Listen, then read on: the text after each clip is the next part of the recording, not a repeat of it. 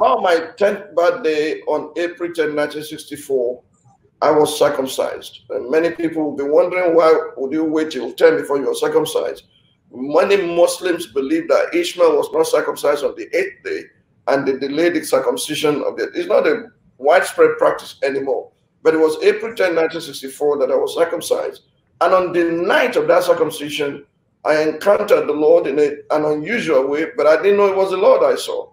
I saw a pillar of light that rose through the earth into the skies and went down into the ground. You could follow it and see many things under the earth. And a desire rose up in me to embrace that light. As I began the journey towards the light, suddenly I met 4 elements on the way. It was bush, really thick bush on the right and left. I saw a well. I maneuvered the well by stretching one leg after the other over the well, jumped to the other side, and then a python came from the left. I gave the python my left leg, he swallowed it. We began to struggle until he died, and I pulled my left leg out of the belly of the python. And as I was pursuing, running towards the light, there was an outbreak of a river. In the natural, I didn't know how to swim in 1964. I learned how to swim in 67 in Ogun River. So, but I waded through the waters, and about 10 or 15 meters to the pole of light, there was an outbreak of fire. Many years later, when I read Isaiah 43, when you pass through the waters and through the rivers and through the fire, and when I read in Isaiah the well of salvation, was when those things made sense to me. They didn't make sense April 10, 1964. I waded through the fire and embraced the light. I woke up from that dream. Don't forget, I was circumcised in the morning. I was in a pool of blood because as I was struggling with the python, the part that was circumcised also was being bruised. And I was almost fainting when they called people to help. And I told them I saw a great vision. I narrated it. Nobody understood what it was. And an elderly man, Baba Olodo, we call him, he's gone to glory now, he's passed on. He said, "You'll be a great man." That was the interpretation. And I left the dream. I forgot everything about it. Until September 24, a Muslim friend of mine became a Christian.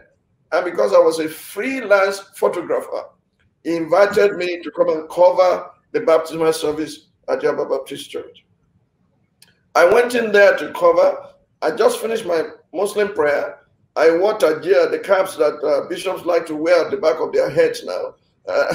I wore my tajia, and I got into the church, and they asked me to remove my cap. And I said, "Look, I'm not a Christian, I'm a Muslim. I just finished prayer." An elderly man said, "In Rome, do what the Romans do." So I removed it and sat down.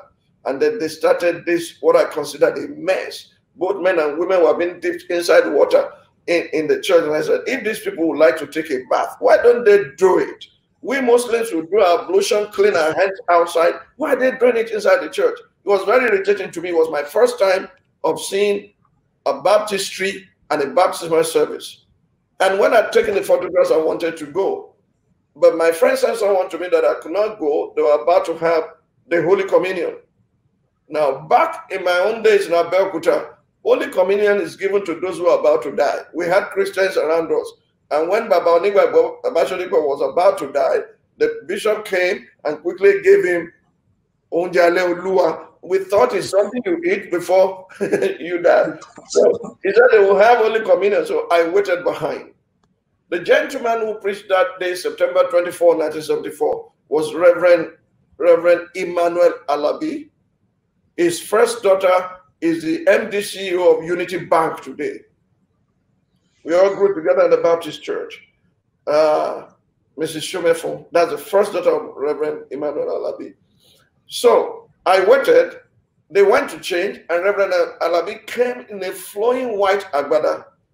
And he said, before communion tonight, I will give a short exhortation titled, Jesus, the Light of the World.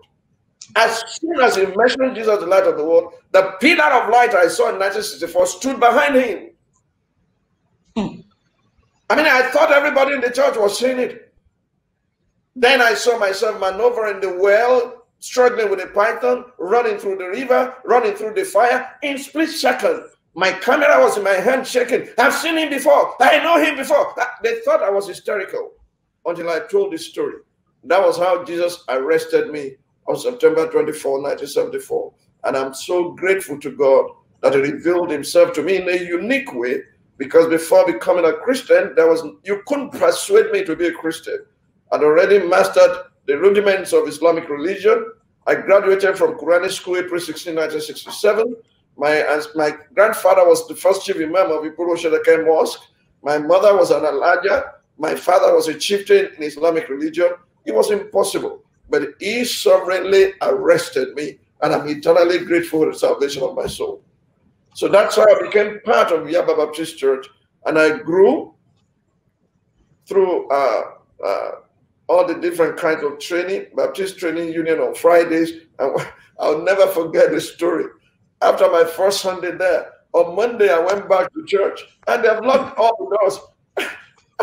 I looked at the church secretary and I said, "There's nothing going on here." He said, "No, not until Friday again." I said, what am I supposed to be doing from now to? He said, "Go and read your Bible." It was strange to me because I was praying 5 times daily. And now they said it's Sunday, Friday, then next Sunday. Whoa. So I began to read my Bible like I would read the Quran from cover to cover. And Matthew Sadiq, who was my contemporary, we became so hungry that within the first 4 years of salvation, I'd read the Bible from cover to cover 16 times. And I'm still doing today.